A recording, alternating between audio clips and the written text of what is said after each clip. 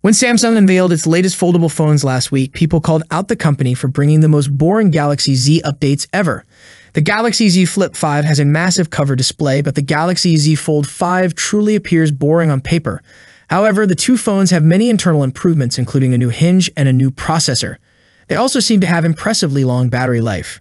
A new video put the Galaxy Z Flip 5 and the Galaxy Z Fold 5 through a battery life test, and they performed like champions, at least with respect to their relatively small capacity batteries. Both phones lasted longer than some slab-style phones with much higher capacity batteries.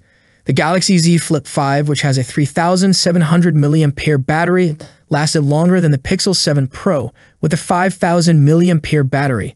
The Galaxy Z Fold 5, which has a much bigger screen, 7.6-inch, and is powered by a 4,400 mAh battery, lasted longer than the OnePlus 11.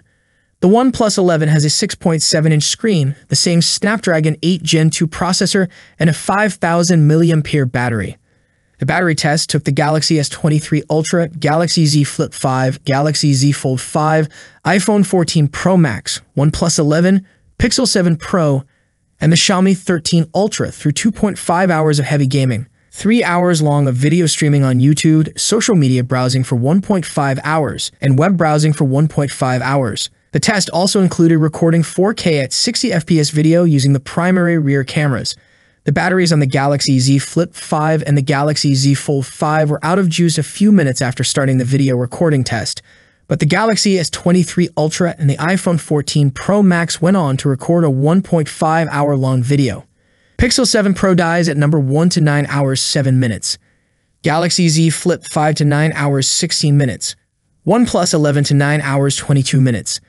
Galaxy Z Fold 5 to 9 hours 48 minutes. Xiaomi 13 Ultra, 10 hours 25 minutes. Galaxy S23 Ultra, 10 hours 50 minutes. iPhone 14 Pro Max dies at the end with 11 hours 19 minutes. If you want to watch the full battery drain test video, Tech Droider's video link is in the description box, must check out. This test shows that while Samsung hasn't equipped its new foldable phones with batteries as big as some foldable phones from Chinese brands, it has done a great job with optimization, with the new Snapdragon chip lending a hand as well. That's it for today. What are your thoughts on this? Let me know in the comment section. As always, I'll see you in the next video. Peace out.